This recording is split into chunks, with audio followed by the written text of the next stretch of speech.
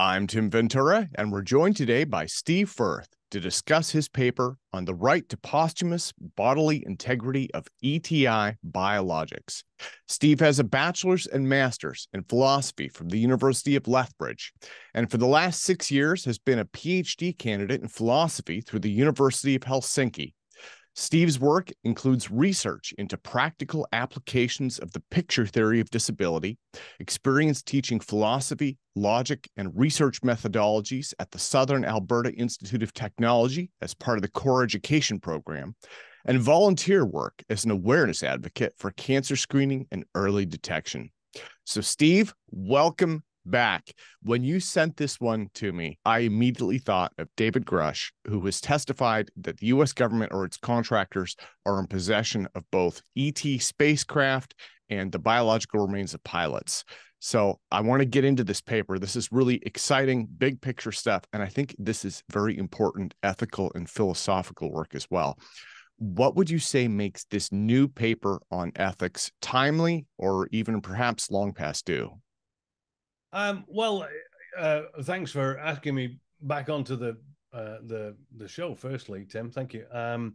What makes it timely? Well, that's a very good question, and I think you're wise to bring up the testimony to Congress. It's certainly clear that there are moves to talk about this sort of activity more readily now, where once things were perhaps, I don't know, shuffled under the rug. They're more openly discussed now. That's evinced by NASA's recent press release on aliens and alien technologies and all that kind of stuff. But I think really the discussion has sort of been about since before we had the capacity to interact with space very much. And so the philosophical question really, I suppose, has always existed. And that can largely be boiled down to work really conducted in philosophy and ethics on the nature of responsibility and autonomy and the kinds of moral respects that is due to entities in the world. And just recently, a couple of years ago, the big mountain in New Zealand, for instance, has now been designated as sort of a person so that they can't there's a certain kind of respect that's due towards it from the rest of us. And I mean, it's a bit of an odd sort of thing for us to say, because obviously mountains aren't persons, but there's a need to protect an entity. And so the way that we do that is to talk about this sort of responsibility and this sort of discussion. So it's only natural, I think, that when we start thinking about space and other entities within space and in space, that we consider the kinds of obligations that we, the kinds of, not necessarily obligations, but the kind of respect that's due. What kind of entities are there, and what does that mean for our relationships? How do we, how does it guide our relationships when we first have them or when we develop them?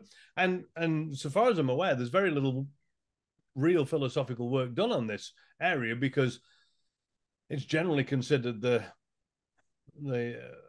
bailiwick of science fiction and other sorts of things. It's sort of considered a bit spacey. Steve, if I could jump in, I'm going to go off my questions list for just a moment. But one of the things that I like about this paper is you're really kind of cutting into this area of increasing intelligence, right? And I think that is for me at least, that is kind of one of the big surprise areas of the 21st century. In the past, we have recognized, human beings as intelligent, right? And then everything else, we've just kind of said, well, maybe, we'll get there when we get there. But like octopus, for instance, we're starting to realize that they are more intelligent than we thought they were, and they have a very different type of intelligence, right? In the case of the octopus, I just read that their nervous system is actually spread throughout their tentacles as well as in their brain. So it's completely different than human beings. We're also recognizing that even dogs and cats are more intelligent in many ways than we've wanted to admit in the past, right? So that's another aspect of it. We have artificial intelligence, right, which is encroaching on human level intelligence and may be considered another form of sentient life in the next few decades. And now we're looking at ET as well. So there are lots of different types of intelligence that are being recognized and emerging. And what you're talking about goes to not only the respect and dignity, but also how we identify that intelligence and how we characterize it. You know, all of this stuff goes together. So it's exciting. It's a big picture thing. You're talking about ET biologics, right? Like crash recovery stuff. But again, this bigger picture goes to, you know, humanity is not alone. And I think that we're starting to recognize that and really internalize it. Absolutely. I mean, when we originally started this taxonomy process by which we sought to understand the world around us and the things in it, there were clearly human-like things which had that kind of intelligence, and then everything else. And I think that's probably done because humans sort of like to elevate themselves, certainly in that intellectual capacity. And it is clear that we are like quite a lot different than all other entities in terms of our capacity for cognitive thought. But over the last sort of 50 years, it has become evident that there are levels and nuances in which intelligence is not necessarily an easy category to define. You know, I mean, once upon a time in the 60s and 70s, we used this IQ test as some sort of a demonstration of a human's intellectual capacity, and now we recognize that actually that's, you know, it's one mechanism of identifying certain intellectual parameters, but it doesn't really carefully define them all, and is not very good at defining the ones that it does define. So there are issues with our taxonomy of intelligence, I would go to say. And so the philosophy that's behind that has sort of, it's always pushing the boundaries. This is what philosophy does, is push the boundaries of knowledge to understand new knowledge and sort of direct new thinking, which is perhaps our greatest contribution to the world. But in that sense, what is happening is that we've identified potential ways in which intelligence is not just a matter of being able to crunch numbers or to, you know, draw art or to do other things. I mean, as you quite rightly pointed out, the new AI technologies are extremely gifted in doing art, and from what I discover on TikTok, quite good at replicating Johnny Cash's voice as well. But so now we have a scenario where we have these human designed structures and entities which are approximating human-like, I'm not going to say sentience, but human-like capacities for novel neoteric creations, which perhaps we have thought in the past to be like the bailiwick of humans, and that's what distinguishes from other things. So when we start making this taxonomy, and by that I mean, you know, the way that we decide what is intelligent, what is not intelligent, we realize that the little gray zones are actually quite a lot broader than we thought they are. And it is absolutely without doubt that were there any eti, and I don't mean to make the tautology by the, were there any extraterrestrial entities that are able to come to our planet or to send probes or to communicate, they are by necessity intellectual or capable of that sort of level of contact. And therefore we need to recognize them not as sort of objects of curiosity, although that too, but also recognize that when we identify that on our planet, we accord them with some sort of moral respect. And what we say is, you know, dolphins have moral respect because they do the dolphin things, and dogs have moral respect, and cats have moral respect, and horses have moral respect. And people like Peter Singer and the article you've probably just read argue the same thing for octopus, octopodes, and other sorts of entities of that order. And we have categorized them such so that we know how to have this, you know, what sort of relationship we have with them. And that has not seemed to have been something that's been discussed in regard to ETI. What happens is that people automatically go towards the, well, are they dangerous? Are they going to destroy us? Can we learn anything from them? Are they fourth dimensional? Are they here already? You know, there's all these kinds of discussions. And very few of them, if any, actually discuss, you know, what are our moral obligations to these entities? Like, how do we respond to them? To what sort of moral status are they deserved? And I think that is a very important question that needs answering, and preferably before we have, you know, absolute confirmation that they exist. Yeah, so let's get into posthumous bodily integrity. It's a rather obscure term, so I want to clarify for the audience that what you're talking about basically is the treatment and handling of dead aliens, which may or may not be biological, may or may not be truly dead. And in the case of time travel, they could be our descendants, or for dimensional travel, they could be literally another version of ourselves. So what qualifies here as a dead ETI, I guess? They're on the ground and not moving. Could we call it that? That's a really good question. One of the significant issues that we're going to face is identifying whether or not something is deceased. And I mention this because there are a number of entities on this planet, a number of creatures, tardigrades and other such things, that can actually go into hibernation for an awfully long time. And if you poke them, they don't sort of come back to life. They can, there's a frog, I think, that can overwinter. For instance, it can literally freeze solid and dethaw and crack on about its life. So the existence of these quite obscure and what we might call abnormal, in the sense that they don't occur very often, entities, they exist here.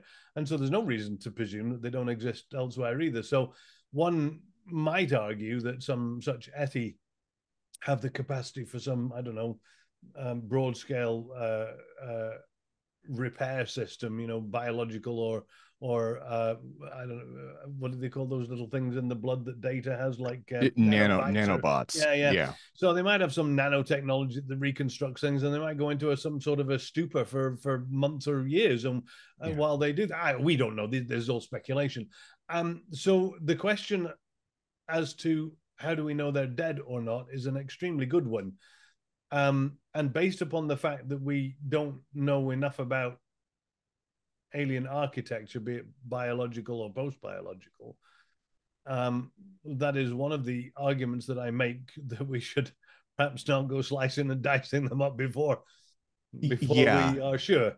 Well, and again, if I'm going to go off my questions list here, but you know, I think that this is another, you know, a emerging and changing area in the 21st century is our definition of death, right? And you know, in the past, it was if the heart stops, that's it. Yeah. And then it was the heart and brain activity. Brain activity is stopped, and that's it, you know. And what we're seeing over the last few decades is medical science keeps pushing those boundaries further and further back.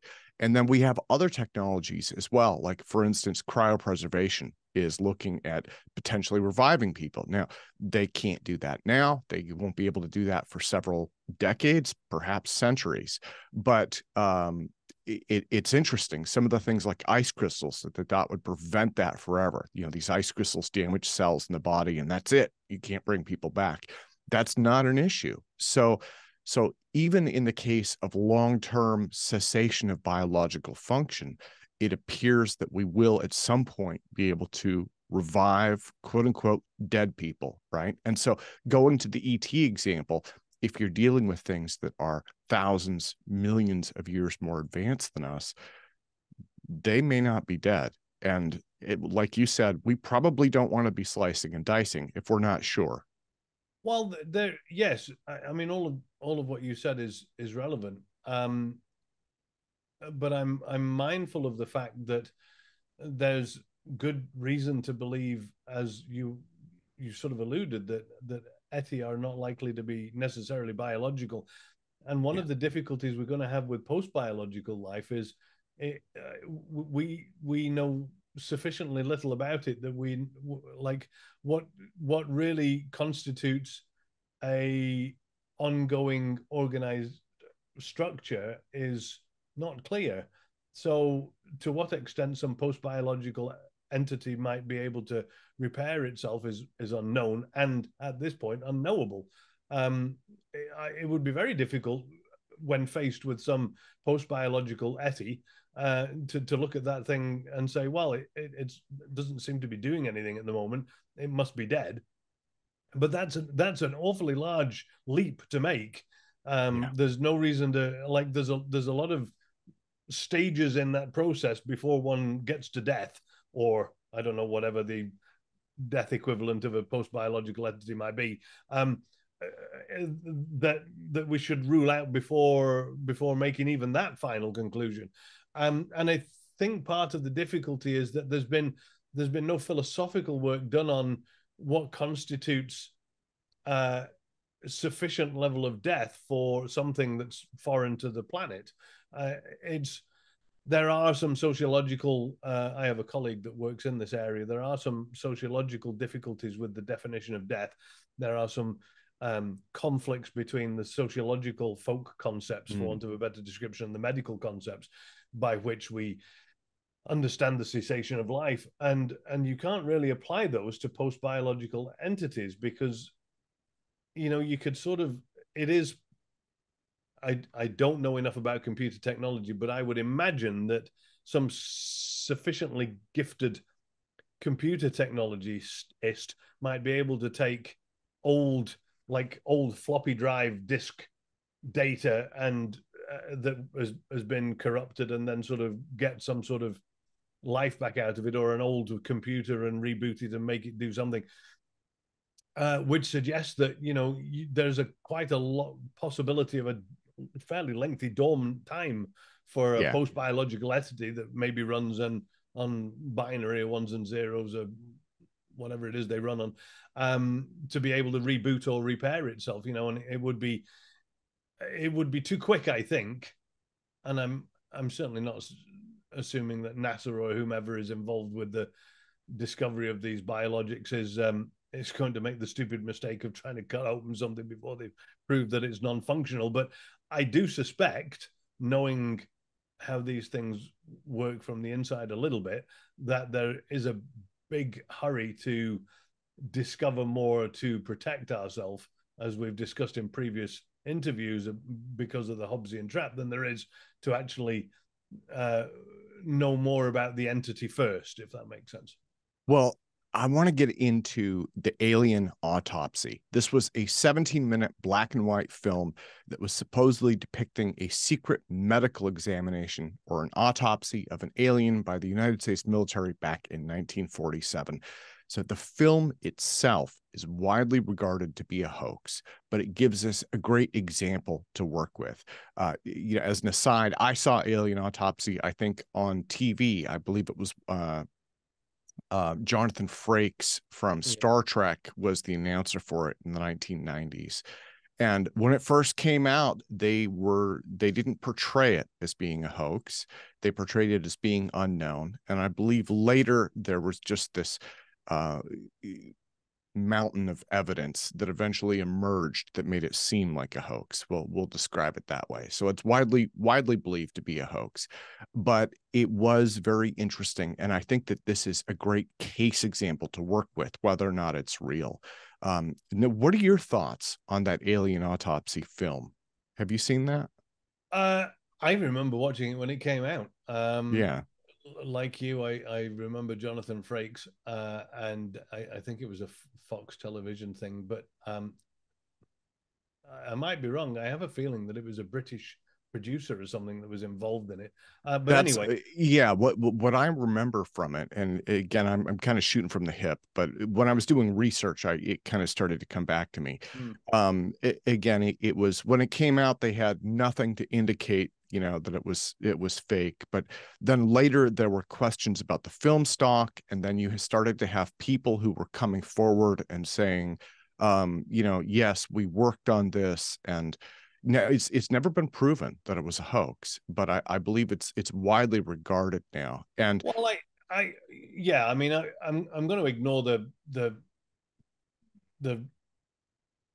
legitimacy of the film, because I think I think there's a sufficient amount of evidence to demonstrate that it's definitely not true. Um, the minimum of which is that, and I've mentioned this in the previous article, the likelihood of a humanoid sort of formed entity arriving evolutionarily on some other planet is minuscule. yeah, It's almost non-existent. That our pattern, the bipedal sort of thing, does exist is demonstrative, because here we are. So that it is on file in the galaxy is absolute. But there's almost no reason to believe that it would be replicated elsewhere. So in just in virtue of the fact that it demonstrates a bipedal humanoid-like life form, one could on probability rule that right out as being legitimate. But regardless of the film itself, which is debatable in many terms, the biggest issue is the portrayal. From what I'm led to believe, the producer had a conversation in 2006, or an interview or something like that, I seem to recall watching in 2006, that demonstrated that he had reproduced film stock that was missing from the quote-unquote original film stock that this chap wanted to sell him in, I don't know, some place in backwater America, which is equally unlikely. But even were that the case, one then wonders about why such an autopsy would have been undertaken in such a, I mean, I know it was 1947, but the room, it's like an office room. Somebody's just shoved a steel trolley in a white office room, and no lights, no surgeries, no. I mean, we had computers and color television, colored film at the time. Why it wasn't recorded in film? Why it was all out of focus and blurred by a seemingly reputable filmographer that was flown in specially? I mean, you don't choose a guy to film the only alien autopsy on the planet who can't focus a camera. It's ignoring all of that. The better question is whether those kinds of activities are the kinds of activities that would be conducted were alien biologics to be discovered. Now, assuming that the testimony to Congress of these chaps was legitimate, I don't think it is, but let's assume that it was. That suggests that we have these, there exist on the planet some biologics. I don't believe there are, he says, underlining my position. But let's assume, for the case of argument, that there are. The question now is, what do we owe that creature? What do we owe that entity? Is it appropriate for us to advance our scientific knowledge by slicing and dicing and discovering and all of that kind of stuff?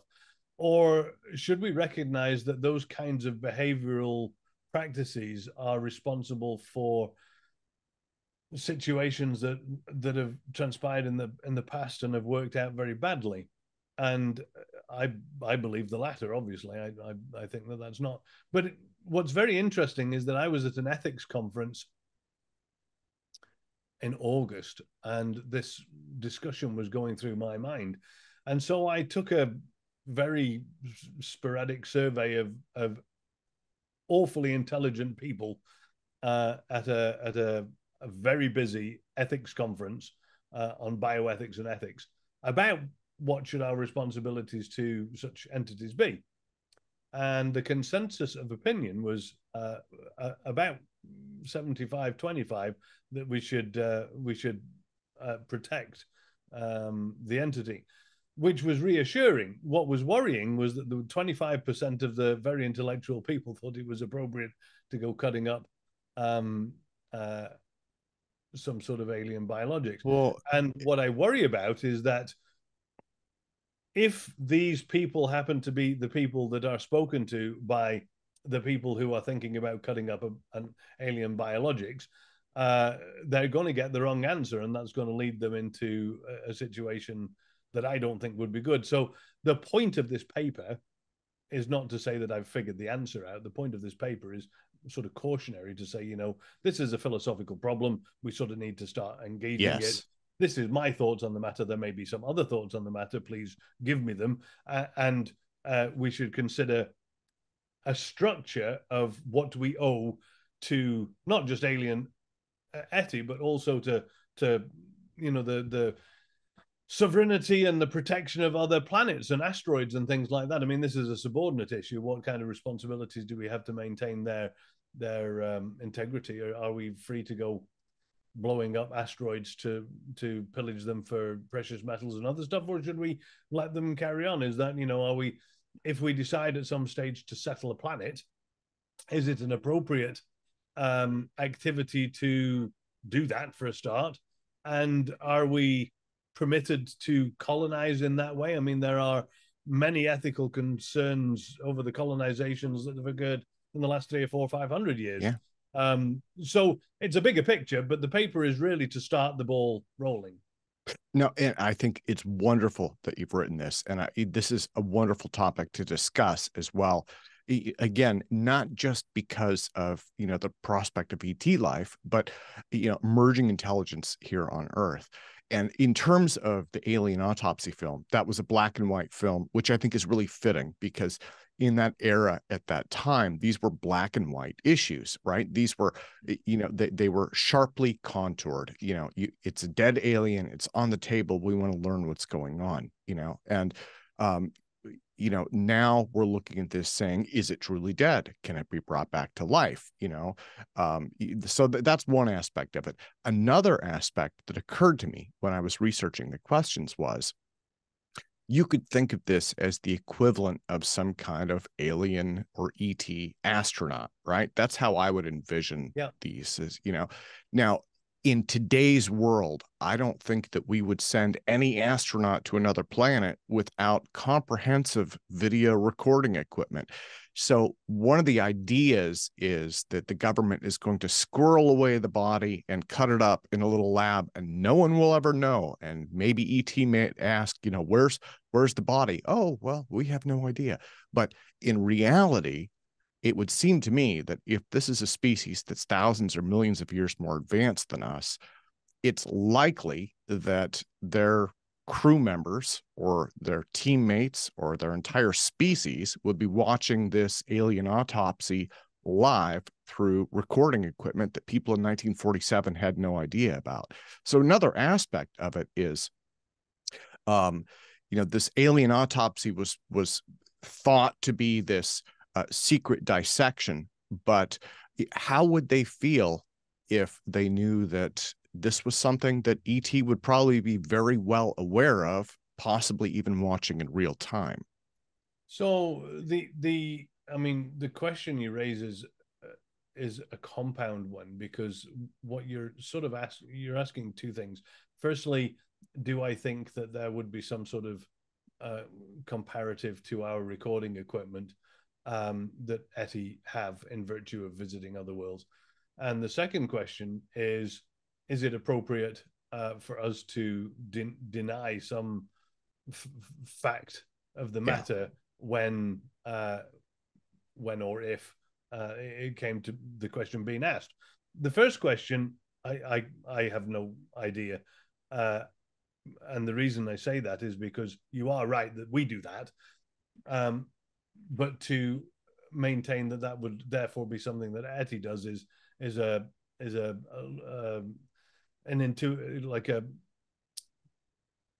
move that I don't think we can. It's not a logical move that we can make with a surety. Can we assume that there would be some sort of monitoring of the exploration? Yes, I would imagine that ETI that are seeking to explore the galaxy would have multiple mechanisms of data recording, sensors, and we see on Star Trek, don't we, we take a lot of sensor recording sort of automatically as soon as we arrive in orbit, just to determine basic parameters of the world. And I can't imagine that an advanced ETI would be any different. However, I have no knowledge of whether that would be the case or not.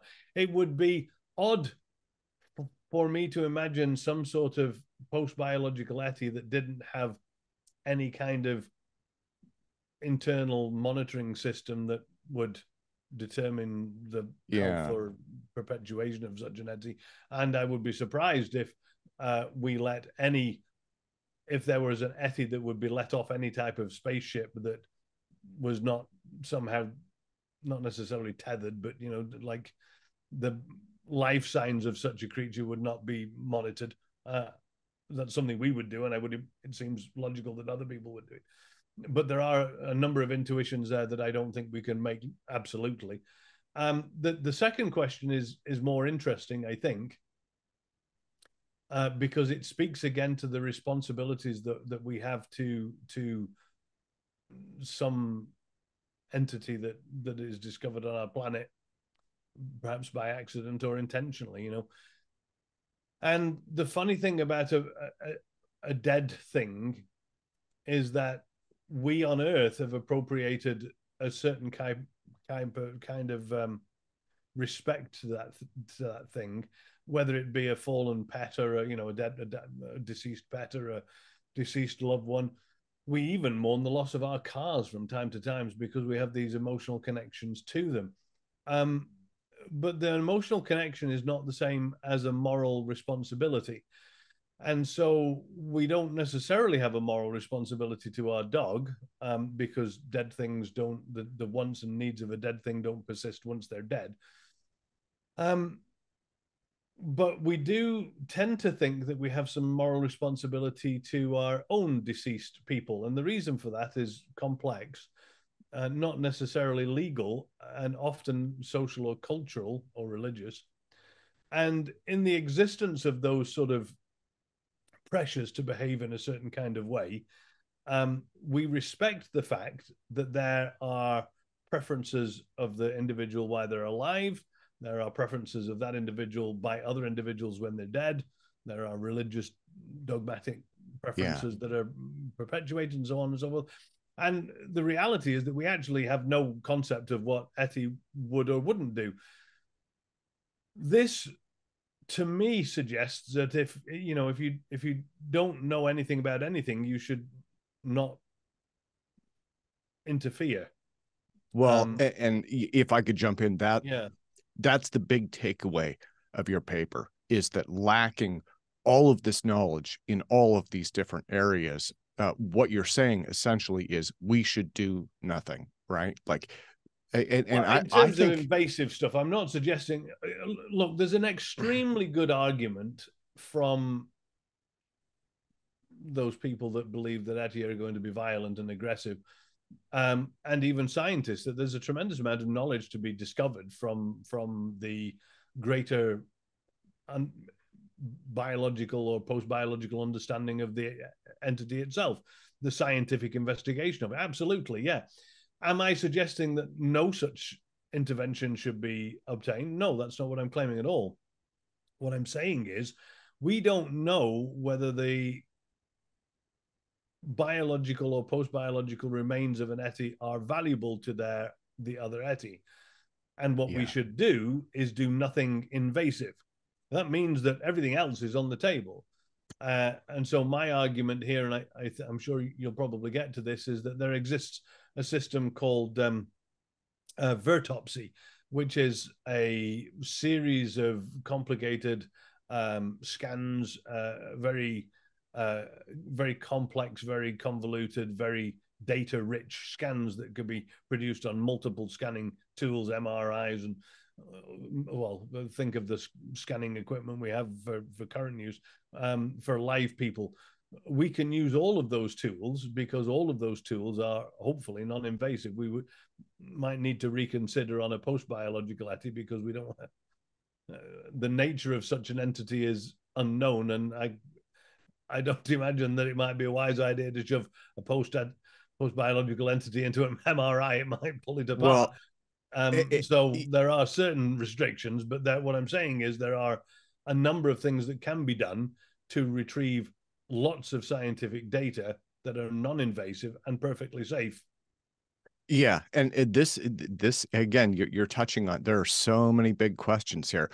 When you talked about post-biological Eddie, so again, going back to our alien autopsy thing, what you're saying is nothing invasive, right? Which makes complete sense, you know. And in an earlier interview, one of the things that you'd said was, you know, when their crew comes back to pick them up, we want to be able to very gently say, okay, here is your deceased counterpart exactly as we found them. We have not done anything. Now, maybe we scan them, right? When you get into post-biological, Eddie, that's interesting because you also get into the ship itself, right? Which may be sentient, which may be conscious. And that's something that I've wondered about with the Tic Tac, right? There's a part of me that was wondered, perhaps those are probes. If they're probes, then the Tic Tac itself may be sentient. And so again, this goes to us not knowing, where we think, okay, you know, maybe we don't have a body, but maybe we have wreckage. Let's take that wreckage apart and see how it works. Maybe it's not wreckage. Maybe that is the Eddie. Yeah, look, I mean, these are excellent questions, and this is why this paper, which might seem a little left field, and I'm sure a lot of your listeners will understand the need for it, but some of your listeners might be going, this guy's a bit crazy. Why is he talking about this sort of stuff? And the reason I'm talking about this sort of stuff is because nobody has done the thinking about what if regarding this matter, right? So and the framework right. for how to approach it, right? Absolutely, right. There needs to be a protocol. There needs to be a protocol of first contact, which extends to what seems to be non-active like first contact, right? As you mentioned, there might be a vessel of some sort which has crashed or arrived on the planet and appears now to be not doing anything. And the protocol needs to describe what one does when one discovers this thing. Do you like poke it with a sharp stick, or do you scan it somehow, or do you disassemble it, or like what do you do with that thing? Do you treat it as a thing? I mean, like one of my earlier papers identifies the fact that it's not going to be clear at all whether something's constructed or not. We know that something's constructed because we construct things and we understand the way in which we construct things. But if you took a silicon chip and looked at it, it's not clear that that's constructed. Like you would have to understand what it is that we're doing with a silicon chip to understand the function of a silicon chip. And it's only when you start pulling it apart and disassembling it that you have any comprehension of what it actually functions like or why. And it may very well be the same case with some ETI thing. You know, I mean, it might not be clear at all why it's landed. There might be, for instance, some kind of ETI whose natural life process is to be ejected from its host planet's surface to meander around the universe for millennia until it gets drawn into the atmosphere of a suitable planet, which it crash lands and grows or revives itself or whatever, you know, just as a galactic spore rather than some sort of a, you know, I mean, all of these things are hypothetical. They're all subjective. But the point I'm trying to say here is that we need to have a toolkit that we follow when we approach these things that tells us how not to bugger stuff up. Like, it's quite easy to have a tool list or a protocol that tells you how to proceed to, I don't know, to find the maximum amount of scientific data out that, or there might be one that protects the people that go and investigate this, the maximum safety for the people investigating. These things are easy to identify. What's very hard to identify, because there's so many unknowns, is how do we protect the entity? How do we know what kinds of procedures are damaging? Let me give you an example. Let's assume, hypothetically, that in 2,000 years' time, we have sent a survey ship to a distant planet that is habitable and has some trees on it or some such life thing, and we send them down to the planet, and then we take a sample of something, or we take some equipment there and we I don't know, we take a photograph of it or we scan it in some way, and the process of scanning that thing is damaging to the entity. That would be very similar to there being an ETI on that planet that discovers perhaps one of our fallen comrades, shoves it in a nuclear resonance thing that zaps it with high gamma radiation to reveal its, I don't know, Yeah. subatomic spin factors of each of the atoms involved in it, but it destroys the sample. But it didn't know that because that's a standard tool used on its planet to investigate and their sorts of stuff. So we need to recognize somehow what kinds of things might be damaging and what kinds of things may or may not be sentient. And the reason the sentience is involved is because as soon as something becomes sentient, then we associate that with autonomy and pain and suffering and all of these sorts of things. And we're morally obligated not to bring about suffering or pain. And we're morally obligated to respond to that sentience in an appropriate way. And if we don't, I mean, we can just assume that something's sentient because it will. I don't know that we can. But if we have a walking and moving object, the first thing we should do is assume that there's some sort of sentience about it and then wonder later how to react to it. We can't assume that it's not sentient and cut it up because we need to have more data about it. That would be wrong. Yeah. Well, I like the idea of non-invasive scanning. And again, I want to go back to this recording idea of it. I did an interview on Neuralink a couple of weeks ago, and the gentleman I was speaking with had talked about shared consciousness and basically consciousness processes moving between the brain and centralized resources. And so I think the more advanced species become, the more you're going to see that. And again, this goes to the idea of it's possible, perhaps even likely, that they will at least know what's going on. They may even, be participating in it. And so this idea, this very old school idea of we're going to take it in a back room and cut it apart and see how it works. Number one, we're probably not going to learn very much. And number two, there is no back room, right? And to me, this would be the equivalent of if NASA sends astronauts to another planet. It's one thing, and I'm not saying it's good, but it's one thing for your astronaut to get eaten by a monster, right? It's another thing to have that live cast from mission control to the entire planet. And so again, this is slightly different than the moral aspect of it. Morally, you don't want that astronaut to be harmed in any way. But then there's another aspect of it in terms of you don't want to start an interstellar war through your actions, even on the deceased, right? Well, I like this example of being eaten by some sort of entity on the planet. Let's say that we did have this sort of situation, and in the process of our own exploration, we'd discovered this planet which had some unusual life that perhaps because it needed sustenance, it ate us, maybe not even intelligent life. Yeah. Now that's one thing. That's a sort of a death by exploration, and we kind of on Earth we kind of laud that. I don't mean in a disheartened sort of way, but when an explorer goes off and sadly dies in the process of their great exploration adventure, we sort of say, "Yay, he was doing the very best he could to explore and push the boundaries of human knowledge."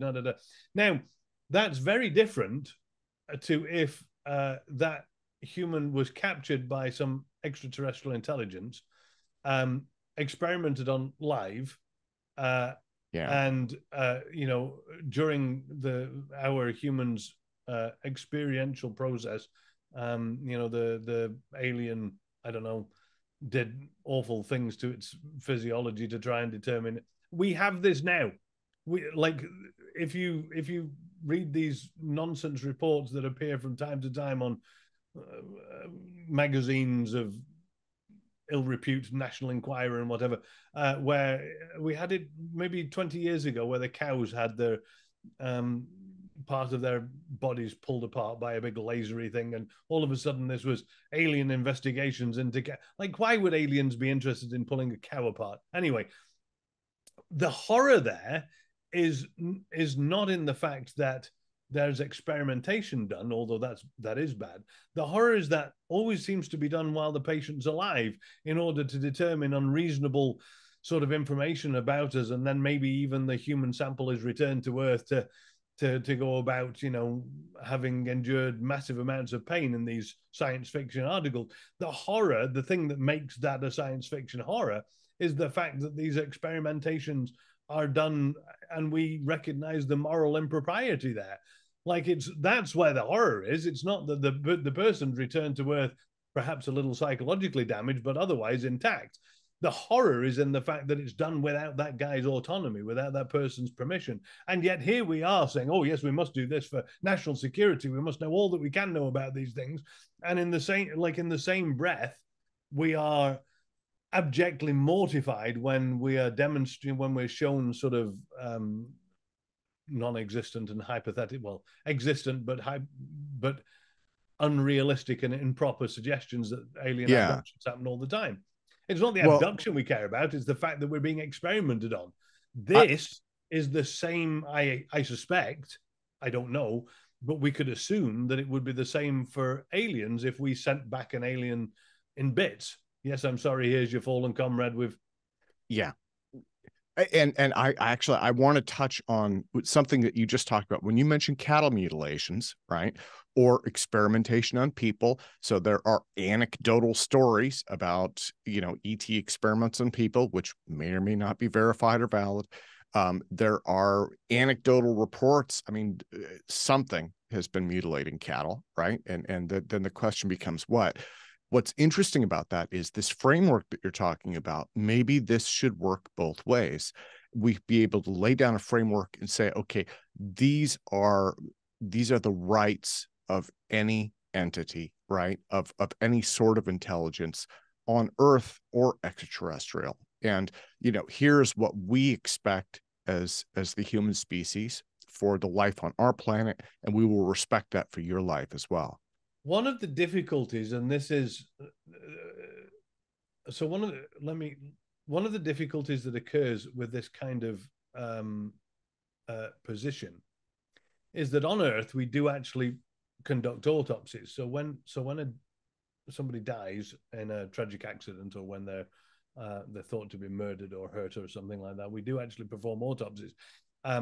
And it is one of the only occasions in which we are able to supersede or overrule the preferences of the individual themselves or the family. So an individual can say that they want something done with their body, and it will almost always be followed unless you know, there's a suspicious death or something like that. And so the argument here goes that the benefit to society, or the benefit to the society is greater if we're permitted to perform the autopsy in order to discover the perpetrator of the murder, or in order to secure the cause of death in perhaps worries of an outbreak of some pandemic or something, to ensure the safety of other people. Now, one of the arguments that is regularly made here is that we ought to know all we can know about an alien,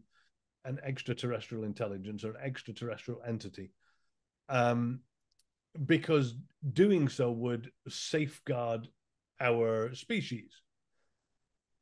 This would be the only argument for, a sort of invasive scientific autopsy-like work on such a biologic.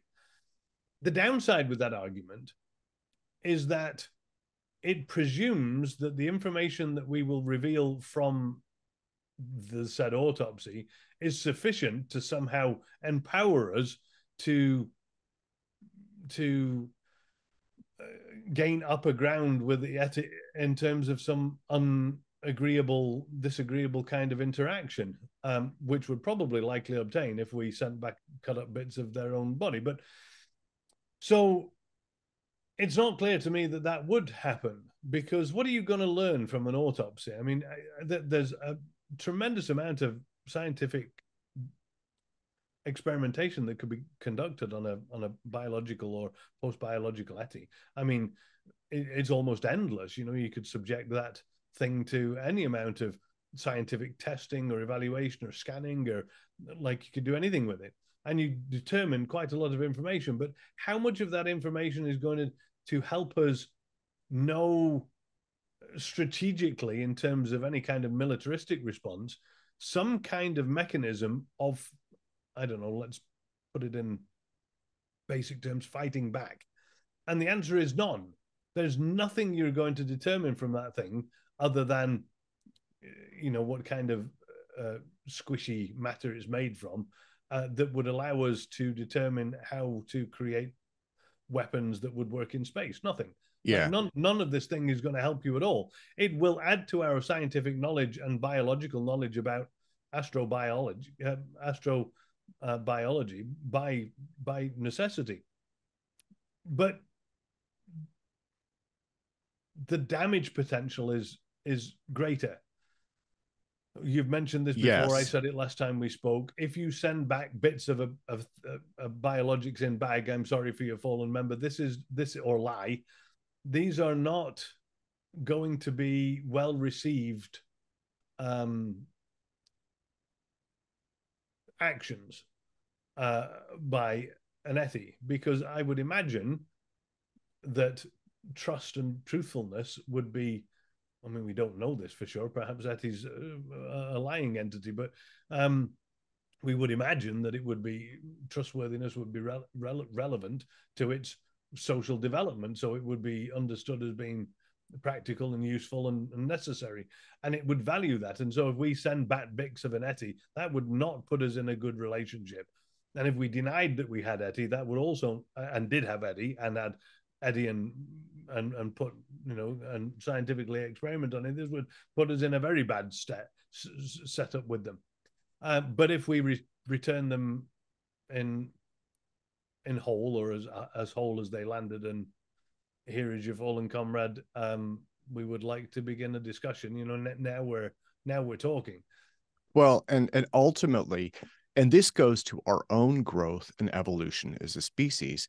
I think ultimately having a framework for the preservation, you know, from morally speaking, having a framework for the preservation of bodies says as much about us as it does about ET, right? And so there's that aspect of it as well. It's you know, it's being respectful and growing as a species. And so, you know, maybe that would convey that we are more mature, I guess, as a species than simply it's difficult. There are some religions who require, for complicated religious reasons, that that followers are either cremated or buried very quickly, and failure to do so would be in and of itself disrespectful. So it's difficult to make the claim that doing nothing is the best way forwards, because if you did nothing with the body of one of these religions, I think Islamic people, Muslims, are required to be buried quite quickly after they've passed away. And if you don't do that, then that's a problem. Yeah. Disrespectful, it's irreligious, and so on and so forth. So it is possible to claim that not doing anything, if you did nothing, you didn't bury it, or you didn't set fire to it, or you didn't, I don't know, pick your religious practice. It is possible that doing nothing is in of itself disrespectful. But I suspect that being able to return in one piece a member of the species to the species would be largely better than setting fire to it, because that might not be the right thing to do. And it might be easier to say, well, we didn't know what to do, so we did nothing. Yeah. That would be easier to say than, well, we didn't know what we'd do, so we burned it. Well, and that would be synonymous with, and again, if you're using like ET crashing on Earth as an example, if they crash in the desert, nobody finds them, nothing is done. So if we do nothing, that would be similar to them not being found. So yeah, from that aspect of things, I guess that also seems like it would be the safest, because presumably these creatures are out exploring the galaxy, and so who knows, maybe they crash all over the place, and if that's the case, that this would just be yet another one.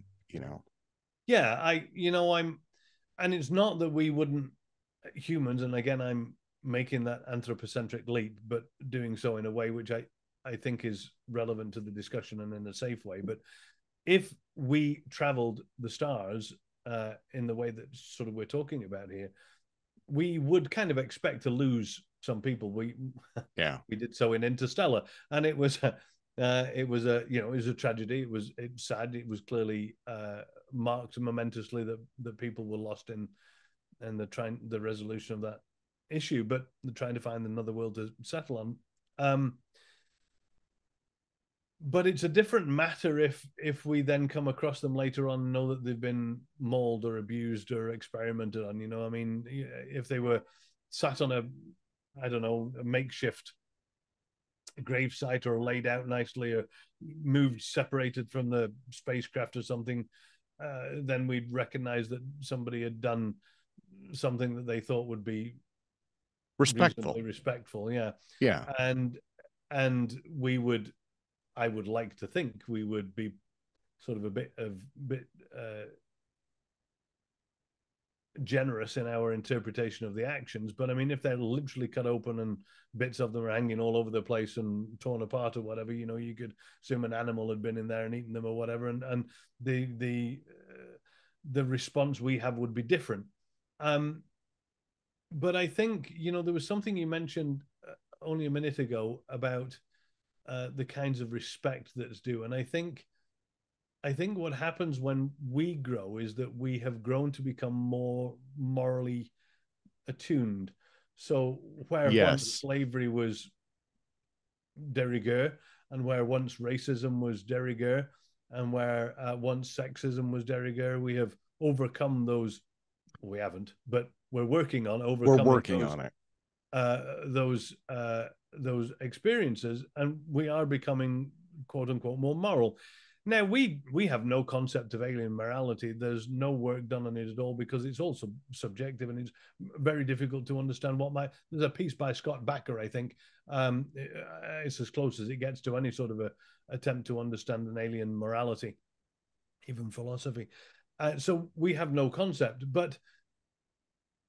and you can't derive it. My previous work, as you know, was on axioms of first contact, and you can't derive morality axiomatically. You can't get there by assuming sociality that something is moral. It's likely that there would be, but we can't assume it axiomatically. And so what their process of structuring their interactions is also going to be unknown, in the sense that it might be geared purely mathematically or purely utilitarianly, in terms of the best outcome is the outcome that creates the least suffering, or the most successful yield of whatever it is, or the most success. I mean, who knows how these entities even begin to characterize their decision protocol. But it would be disrespectful to ourselves, to our own morality, if we acted poorly. And I think that's the point. Yes. And the growth aspect of it are also, when you mention that, I mean, racism and gender inequality date back millennia, centuries, millennia, right? I mean, the slave trade dates back centuries. Absolutely. Racism and other things date back millennia. Gender inequality goes back to probably the beginning of time. But in the 1960s, we saw people, as we grew and evolved, I think, as a species, as our morality grew, we saw people take a stand and say, racism is not right. Segregation is not right. We're not going to tolerate it anymore. And I think that the sexual revolution, right, later, again, in the 1960s, but definitely in the 1970s, and then we start to see the evolution of things like sexual harassment, which again dates back thousands and thousands of years. People are saying this is not right. Women should have the same rights in the workplace that men have, and we're not going to tolerate this kind of treatment anymore. Now, one of the things that for me was interesting was reading an article to take this even further, because I think that this is a spectrum of growth. I'd read an interesting article about dogs, and they'd said in the 1980s, there was a quiet change in the way that we interact with dogs, where before, when I was a kid, right, a lot of people would have what they call an outside dog or an inside dog, which comes out of our agrarian roots, right? Agricultural, where the dog lives in the garage, maybe it comes in for a pet, well, so dogs largely came indoors in the 1980s, and they became more a part of the family unit, and treatment of dogs became much better. So, for me, that's really interesting, because we're seeing this again, this change and this growth of humanity. I'm getting awfully philosophical here, and I apologize to your viewers, but there are many ways to couch moral actions. We call them moral theories, and there are quite a few of them. Utilitarianism, deontology, pragmatic ethics. There's quite a few sort of archetypes of how to determine moral behavior, and there's much discussion about which one's right and which one's wrong. And I'm not going to weigh in on that argument. That I do engage. These in are some giant of material, topics. These are big topic. So one of the things that has come out recently is, well, not recently. It's a sort of a revision of old, very old philosophic thinking, which is that the way to act morally comes from within. Yeah, and this was the Platonic sort of moral theory, and it basically states that you when you are faced with a moral dilemma, you look within yourself, and somehow the correct moral answer sort of comes out.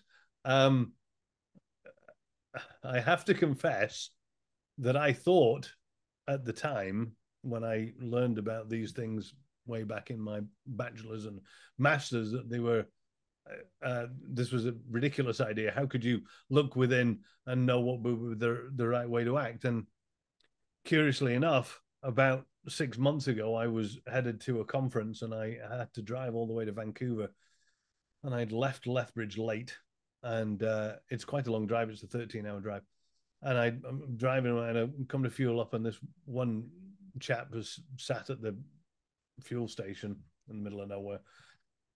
He's got a flat tire, and he has a spare tire, but he has no jack or wheel brace. And he's like, I know you drive a different car than me, but is there any chance you could, could we try your wheel brace to see if it fits on mine? And I'm like, in my head, I'm like, no, I don't have a half an hour to help you change the thing, because I have to be at the airport, and my flight goes, and if I'm not on it, that's a big problem. And so I told him, I said, I'm sorry, I'm in a bit of a rush and I don't have time. And I filled the car up, and I got in the car, and I sat down, and I looked in my rearview mirror, and there was this youngish chap who was sort of leaning on his car, head in hands, a bit sort of frustrated, looking down trying to see if there was anybody else on the highway, and there wasn't. And I thought to myself, I can't leave this guy here. How can I leave this guy here? What sort of a person am I that leaves this guy here? Yeah. And that is the point that Plato was talking about. That kind of looking into yourself and saying, this can't be the right way to leave this guy. That is what it is to have that kind of moral, internal moral story. And what you're talking about with the way that we've improved ourselves is this theory that I'm talking about has become more popular these days. It's sort of grounding clinical ethics and hospital care and healthcare and other sorts of things, and it's sort of returning to be a dominant way of deciding how to behave morally. So it's become a more popular moral theory, is what I'm trying to say. And when I hear people say, we've looked back at the way that we behaved when we did these things, when we were colonialists, and when we did, when we focus on capitalism instead of all these other sorts of things, and when we focused on mistreating or not caring about it, missing indigenous peoples, or the quality of water on reservations, or the racist tendencies we have against people of color, or all of the whatever, pick your socially moral your moral social statement. What it is that we do is we sort of look inwards in ourselves, back at these historic actions, and go, that was rubbish, we should not have done. How did we ever, why did we think that was a good idea? And this is what we do, right? What guides the more moral, I think, more morally responsible of us these days, not that I necessarily include myself with that played, but let's say that I do. What we do is we look back and we go, no, that was bad. That was bad because, women not having equal jobs was bad. How could that? Women not having votes, why was that a thing? And we look back and we don't understand it. And that's our shift to understand our moral obligations. That's us evolving. That's us evolving. And that's what I think we need to, this is what we need to do here, is we need to, instead of looking back at the time we cut open aliens and going, oh dear, that was a silly thing. How did we ever do that? Who let that happen? Instead of saying that in 100 or 200 years' time, why don't we look back and go, yeah, I'm really glad we didn't cut that alien open. That would have been a bad day. It showed moral development, and moral maturity. And ultimately, one of the takeaways that I have from what you're saying is that respecting extraterrestrial life, or respecting any kind of intelligent life, comes back to ultimately respecting ourselves, right? Yes, with the caveat that what we have historically done is we're consumers. We, like humans, in the past, we're really not a very nice species. We use and consume all of the things around us. We use the rivers to dump our waste in, and we use the forests and the trees to feed our insane demand for books and whatever, and we use, and houses and things, and we use oil to make our computers go on our silly little plastic whatevers. We're a usury species, and it's not a good, I don't think that's a particularly good thing. Non-sustainable usage at any rate. And we can't let ourselves use an alien ETI to discover more about the universe. We can't do that. We can use our telescopes, and we can use our knowledge, and we can use our thinking, and we can use our technology to learn more, and we can even use our technology to build ships that allows us to navigate in it. But you can't use, it's wrong. And I say wrong in the moral sense. It's wrong to use an ETI, biological ETI, a fallen space extraterrestrial, to advance our knowledge, even our knowledge of defense. It's wrong, because you are using something that has a respect in and of itself, an intrinsic value in and of itself, to further our gains. Kant would say that we're using it to service our own ends, using another person to service our own ends, and that is wrong. Even when they're dead, that is wrong. We get twitchy on Earth if there's we've heard it from time to time, there's a plane crash in the Alps, and there's 9 people, and they're not going to survive unless Buddy eats the other chap. And we get all very twitchy about the fact that he was going to die, and they let him die, but they cut him up after he died and then ate him, and we get very upset about that, even though it protected the lives of the other people. And we think it's awful to eat another human being, and it is. I guess I don't advocate it, but what I'm saying is that there's a nuance here where it's not okay to eat a human being after they've died, and it's not okay to use an ETI after they've died to understand more about the universe. It's not quite the same thing, because cannibalism is, we have this weird sociological thing going on with it. Yes. It's the act of defilement that's bad. Yes. The sustenance of the other human, the maintenance of the other human being is good. We like to perpetuate life, and we certainly don't like to perpetuate life at the cost of another life if we can help it. But then we have a problem if the person's dead anyway. We still get a bit twitchy about eating them because we don't like the defilement, and that's what I'm trying to get at. We don't like it for us. Why should we like it for other things? And it would just be better if we didn't, I think.